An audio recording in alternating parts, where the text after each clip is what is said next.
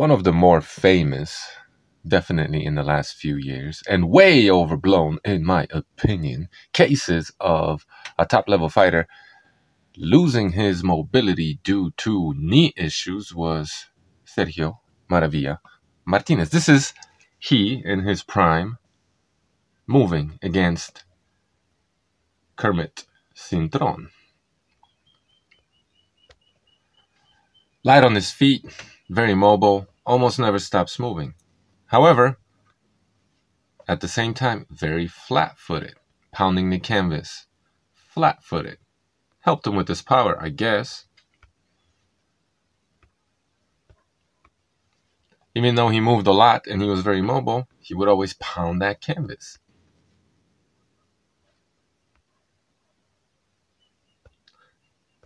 But he's light on his feet and very fast. This is an already deteriorated, old, some would say, Martinez versus Julio Cesar Chavez Jr.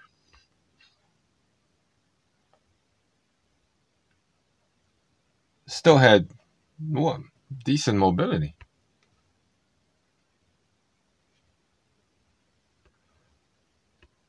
Still very fast, mobile, but not quite the same, not quite as fluid. A little bit more flat-footed even, just maybe falling off balance a little bit more. You could see the signs of deterioration already, but it wasn't that much, and it had a lot to do with the fact that he's put on a lot of weight too. Still a lot more mobile than the average fighter. Clearly he was, getting older and deteriorating. This is Martinez against Miguel Cotto, a fight for which Miguel didn't get enough credit, in my opinion, because, Martinez's knees were shot, remember? He had those knee braces on him. Now, again, yes, he's older. Yes, he suffered a lot of injuries. And no, his mobility isn't what it used to be, but it's still better than the average fighter. And he's fighting a little guy.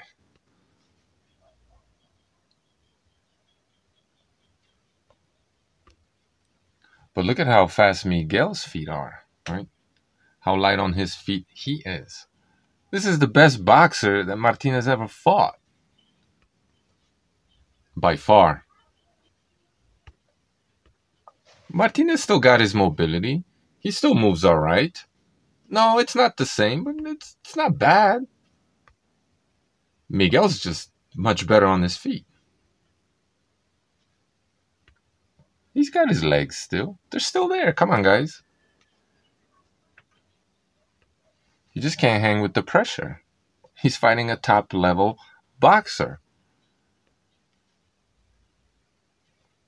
Arguably for the first time in his career. That's also a better mover. Has faster hands.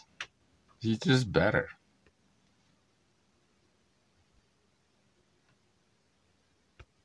Gets cracked a little bit.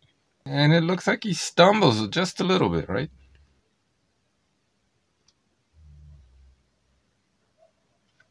Definitely not as mobile as he used to be. His feet not fast enough. He's just not fast enough, period. His hands, his upper body. He's an older fighter, no doubt about it. But then he gets cracked, gets hurt.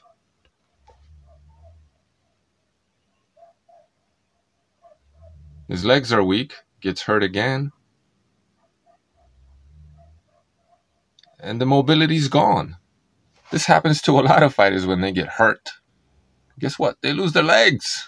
This happens to a lot of fighters when they're in the ring with somebody who is a better mover than them. That could cut the ring off on them, put them on the ropes, hurt them.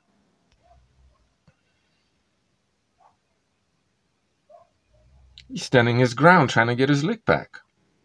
And gets put down again.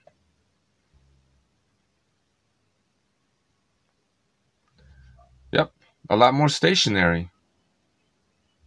Slower. Even more so than in the beginning. Because he's hurt. And he's in the ring with just a better fighter, with better feet, quicker in every way, shape, or form. So yeah, Martinez did deteriorate as he got older, but it was also his opponent's punches that deteriorated him even more. This is Martinez in his absolute physical prime, insofar as being light on his feet and his mobility. He's carrying less weight than in his absolute physical prime, but still good amount of muscle mass and very light and mobile. See? Still pretty flat-footed though.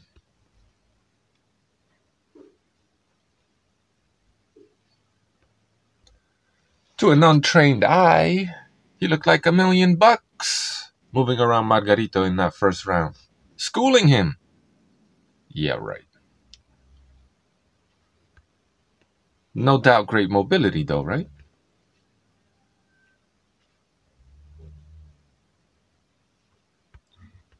And then he starts getting caught. Maybe he's a little buzzed. Probably wants to get his lick back. All of a sudden, stops moving so much. Gets trapped, put on the ropes. Gets hit. Maybe a little bit buzzed. Maybe wants to get his lick back. All of a sudden, not as mobile.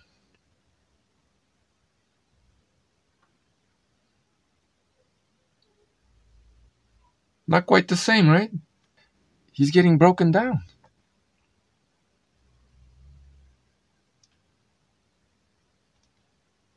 Now he's just standing in front of Margarito taking a beating, right? Obviously because his knees are shot. When I watch Artur Beterbiev, especially the way he moves in that ring, I don't really see any physical deterioration. Now, because he is the type of guy who uses minimal movement, is for the most part very technically sound when it comes to his feet, it's also easier to hide any physical deterioration as opposed to someone like Martinez who uses exaggerated movement, moves so much. It's a lot easier to notice physical deterioration with a guy like that. But even still, Beterbiev shows very good lateral movement. He's still cutting off the ring as well as he ever has, perhaps better. I mean, he just had his best performance against Smith. So, and we know that he lives the life, things of that nature, really takes care of himself. So there hasn't been this gradual deterioration that I can see with Artur Beterbiev physically. He is coming off a meniscus tear injury, they tell us. But we really don't know the extent of it, how bad it was. And when I did a little bit of research, minor tears like that, meniscus tears, take maybe 4 weeks or so to heal from completely for some people. People under 35, they say. Now, Artur being a top-level athlete and, older than that, but maybe, just he just looks so tough, doesn't he? He just looks like, as I'll never forget this, even though I may forget your name, Blue Collar Sports, as he stated in one of his videos a long time ago, the guy looks like he's made of wood. He just looks like a really tough guy and like he's just built different. And because he is well preserved and because, he has elevated levels of testosterone, whatever that means, and because he has access to, if he wants to, right? I don't know, maybe a TUE or just ways to get around testing or not get tested at all. He has access to substances that could rebuild his body much faster, right? Stem cell therapy. I mean, there's so many things these guys can do, having the money and blah, blah, blah, blah, blah, and being a well-preserved 39-year-old or so. I'm going to throw this 35-year-old out the window. And I'm going to say that I trust his team would not have put him in the most important fight of his career at a point in time that wasn't advantageous for him, or that would be disadvantageous to him, okay? With everything available to him, how well preserved he is, and not knowing the extent of this injury, but assuming that it wasn't that bad, there's this footage of him training probably right now, right? Go check it out. Does he look bad to you? Yeah, he's wearing knee braces, right? I mean, maybe all boxers should from the very beginning to the end of their careers. Maybe, I don't know. In the ring, anyway. I'm going to say he's going to be all right. I'm not saying he's going to be the same as in his previous fight, but good enough. Recovered enough. But here's the deal. All fighters go through this. It's just not always publicized. Recently, Bivol's ex-wife came out and provided us with a list of injuries that he had, knees included. But when I watch Bivol and when I watch Beterbiev, and I've said this in the past. Oh, and by the way, Mark Ramsey just came out, did an interview with Kevin Iole and called Bivol, wait for it, mechanical and predictable. Robotic. Anyway, I don't see any major signs of deterioration with Beterbiev. If anything, he's gotten better to my eye.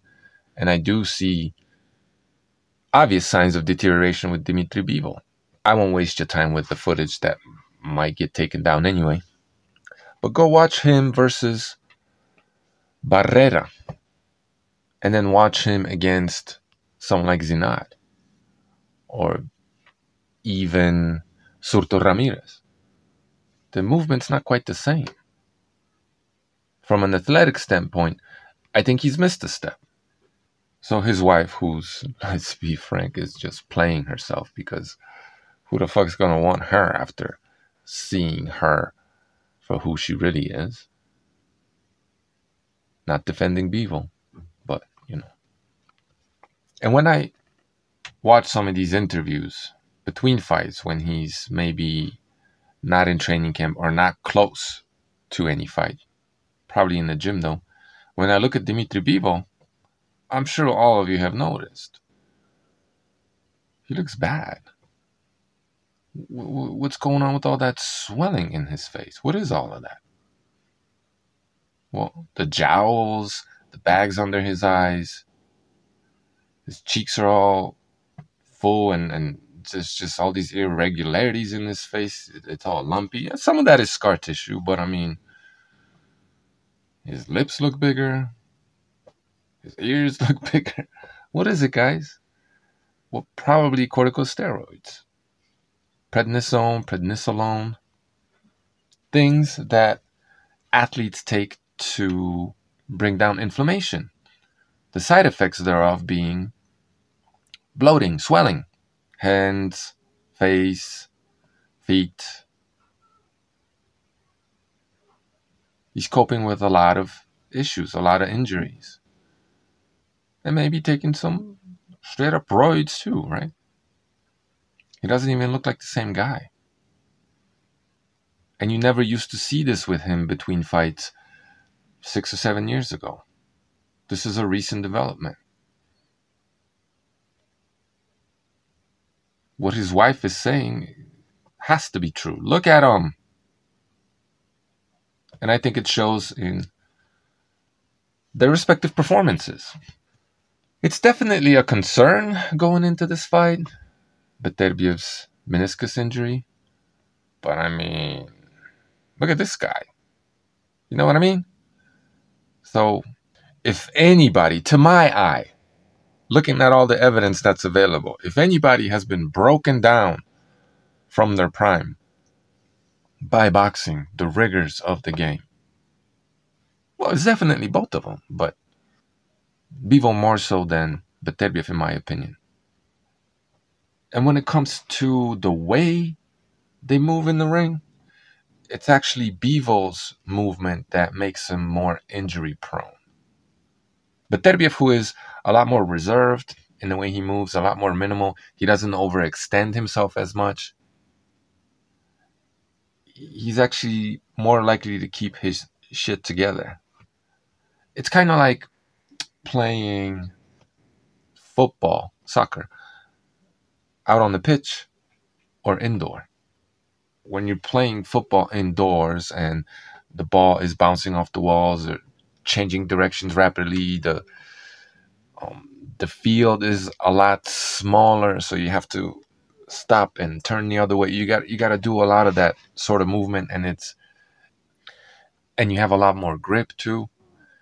You're actually a lot more likely to injure your knees, to twist a funny way, hurt an ankle, whatever, right? Because of how rapidly you sometimes have to change direction and how much grip you have on the surface, right? To me, Beterbiev, the types of wear and tear he puts on his knees, legs, ankles is more akin to a football player out on the pitch versus Bivol. He's more playing indoor. Both guys got their wear and tear, but I mean, Bevil's looking worse for wear, in my view. It is he who will be more affected by leg, ankle, knee injuries than someone like Beterbiev, simply because of how he likes to move, how exaggerated his movements are versus Beterbiev, who really keeps his shit a lot more tighter. So a lot is being said about Beterbiev's injury, and fair enough, it's definitely a concern. But I mean, look at this guy.